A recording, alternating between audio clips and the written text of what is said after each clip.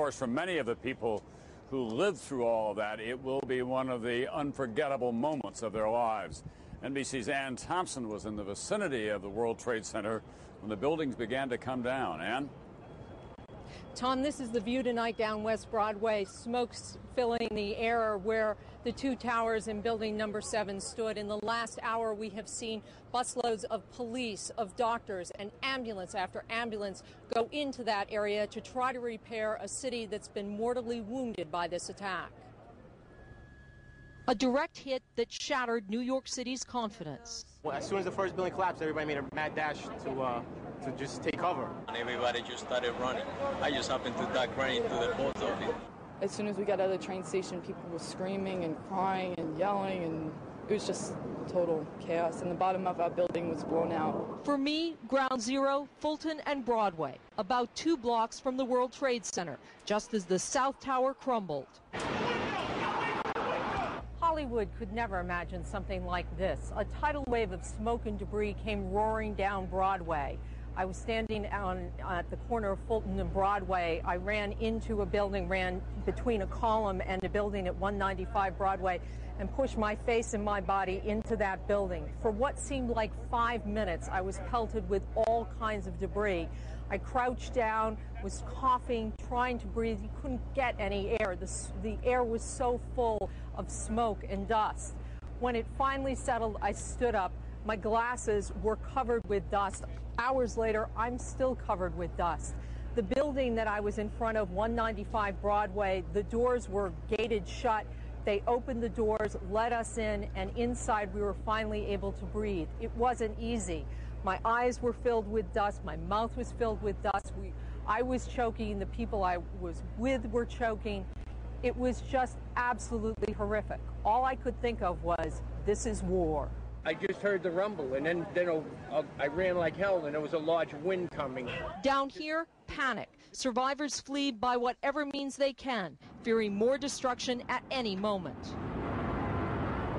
At 10:30, I tried to leave the building, but as soon as I got outside, I heard a second explosion and another rumble and more smoke and more dust. I ran inside the buildings, the chandelier shook, and again, black smoke filled the air. Within another 5 minutes, we were covered again with more silt and more dust. And then a fire marshal came in and said we had to leave because if there was a third explosion, this building might not last.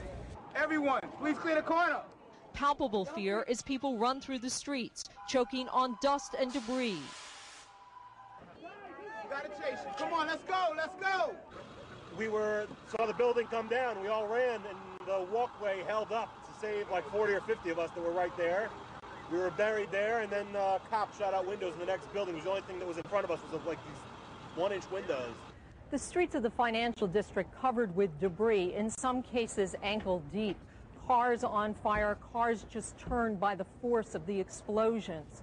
It was like something no one had ever seen. Panic, like smoke, heads uptown. Officials ordering precautionary evacuations of some of New York City's landmarks. This is an orderly evacuation of 30 Rockefeller Plaza. On the street, anxious commuters trying to call home, cell phone service dead. At Grand Central Station, travelers desperate to get out of the city. It's going to take a long time, but you're going to see Mama and Papa today, okay? Outside the station, a surreal scene. People buying postcards of the Twin Towers that no longer exist. As the day wears on, witnesses who survived the attack now face a new horror, searching for missing friends and co-workers. We can't account for all of our employees. We're just in a state of shock. The biggest, busiest city in the world, the attack revives fears of the 1993 bombing. Suddenly, nowhere in the financial district seems safe. Did you ever think this could happen again? No, I really didn't. I lived through the first one. After a tragedy so great, tonight a city comes together, searching for safety and comfort. Tom, now this area is more than just a business district. It is also where people live. And within the last hour, we have seen families bringing suitcases, crates carrying their family pets to leave and to go elsewhere. They have no water, they have no gas, and there is also the fear that more buildings will collapse. The area is covered by police from all over New York City, and they tell us that they will be here through the night. Tom?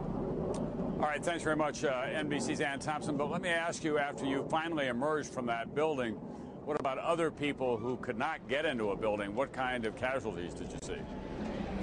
Tom, I will tell you that when I walked out of the building on Broadway and headed down towards Canal, it was as if there had been a blizzard of debris and dust all over the street. I saw people running. I was walking. There were a lot of rescue people there, but there were people injured. I saw a woman being carried by two men.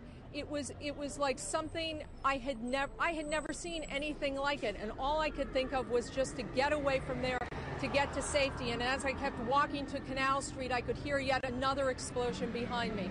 It was truly one of the most frightening moments I've ever lived through. Thanks very much, NBC's Ann Thompson. Any number of